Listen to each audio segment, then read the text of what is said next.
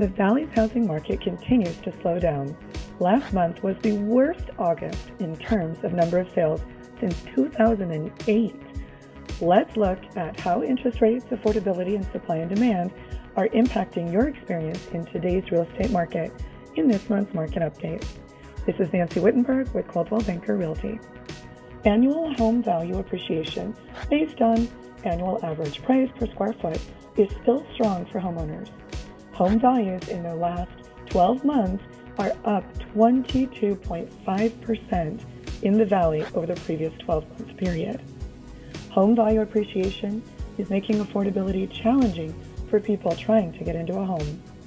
You may have heard news stories about home prices recently falling, and that's true.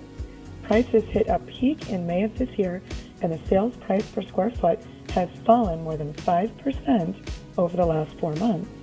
But remember, annual appreciation is still pretty high.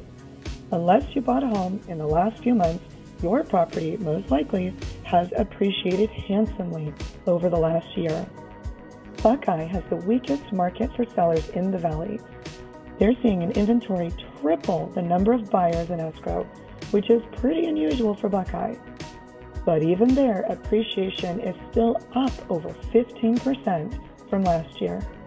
With skyrocketing prices over the last 2.5 years and interest rates at the highest they've been since 2008, affordability is slowing down buyer demand. Incomes just haven't kept up with home prices, and people can't afford to buy at the price points they prefer. As much as the number of active listings has grown over the last 6 months, you'd think the market has shifted into a buyer's market by now. But inventory is still over 20% below where it should be for today's population. So, with a rise in inventory and the slowdown in demand, we have very quickly moved from an on-fire seller's market to a more normal market, with lower volume than usual, but still a steady, balanced market. Will prices continue to fall? Maybe, but most likely not for long. We still don't have enough housing for the Valley for a continually growing population. This is an ideal time for buyers to find little competition and sellers willing to negotiate and contribute to closing costs. Back in March, 3% of sales closed with sellers contributing to buyers' closing costs. Last week, over 17% of closings had seller concessions. That's a massive shift. And for sellers looking to sell, it's no longer as easy as placing a home on MLS and putting out a sign and getting it off in a couple of days.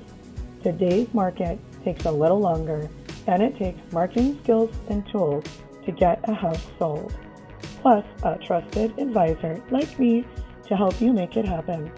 If you're thinking it's time to move, let's talk.